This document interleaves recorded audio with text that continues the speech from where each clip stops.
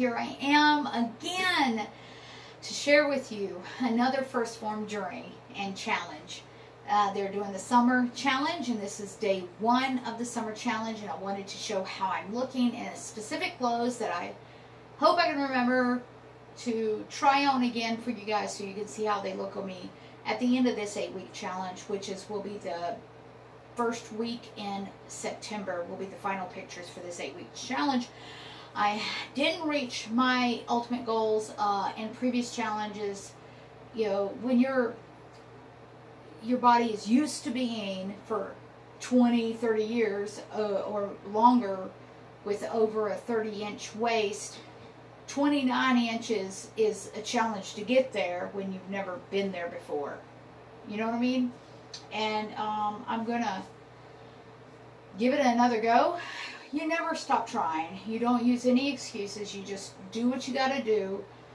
And don't be fearful of what other people think, because ultimately they're going to look at you anyway. No matter if you're big or small, you need to do it for you. I need to do it for me. And what makes me feel good and feel well and strong, that's most important. Is not about what other people think. If you're going after things to impress somebody, then that's the wrong reason. You need to impress yourself, challenge yourself, be better than you were a year ago or yesterday.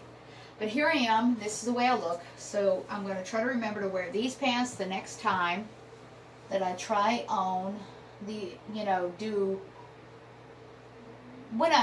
going to see. We're going to see, compare these pants on me now to these pants on me in September, right?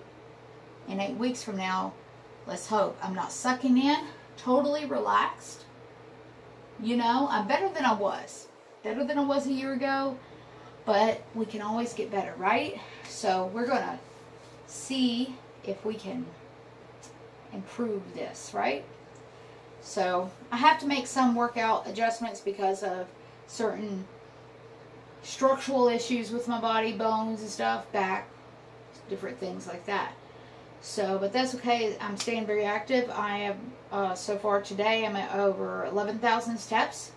I try to stay, whenever I get a chance, to move around instead of sitting down. Or if I'm looking at my phone, I'll try, and I'm here at the house, instead of sitting down, I'll walk around the house and just try to keep moving, you know, and get in enough steps. I've completed having 120 ounces of water so far today. And I think that's about it. So I hope you join me on this journey. Me and many others are doing this journey, this 8-week challenge. So if you haven't registered for it, that's okay. They're going to probably do another one in the fall. But you can go ahead and join in and get a head start, you know. And I'm excited. I plan on taking this on, and during this 8-week journey, I'm going to be an empty nester. Son's going to be shipping off to boot camp, so I'm going to try not to stress eat. That's the biggest thing with me, is sometimes when you're under stress, all you want to do is go just eat anything and everything that you can find, right? So I'm going to try to avoid stress eating. I feel like that's going to be my biggest challenge right there, is stress eating and everything. So let's see how things go. I'll see you guys later.